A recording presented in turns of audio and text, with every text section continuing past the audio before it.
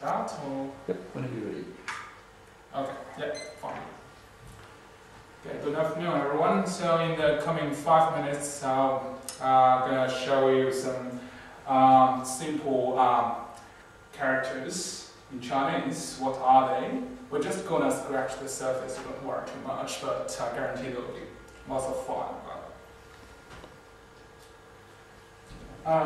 Unlike English words, there are quite a amount of Chinese characters which derive from pictures directly.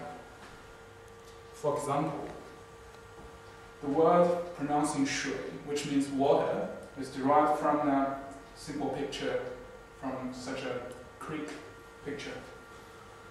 And similarly, the word for fire, pronouncing huo, was developed from nothing but a jumping flame.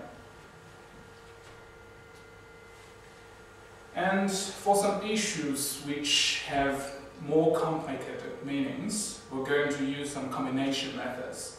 For example, given a word for tree, we can produce a new word for grove just by adding two trees together.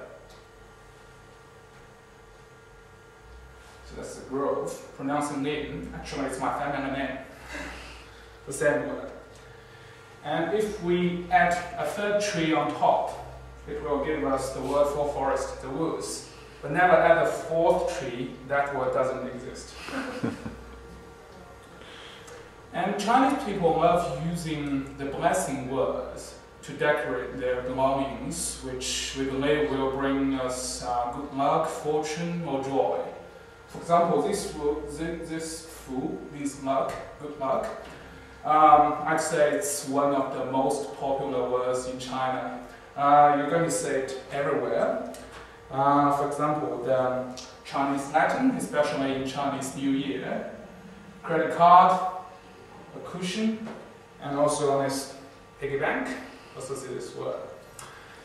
And even some items or animals whose words or characters having the same pronunciation as the blessing words become popular just because the similar or same pronunciation. For example, the arm guard of the Chinese sword is carved into the shape of the bat just because the pronunciation of the animal is the same as food. And also on the piggy bank you also see a similar printing. That's also a bat shape.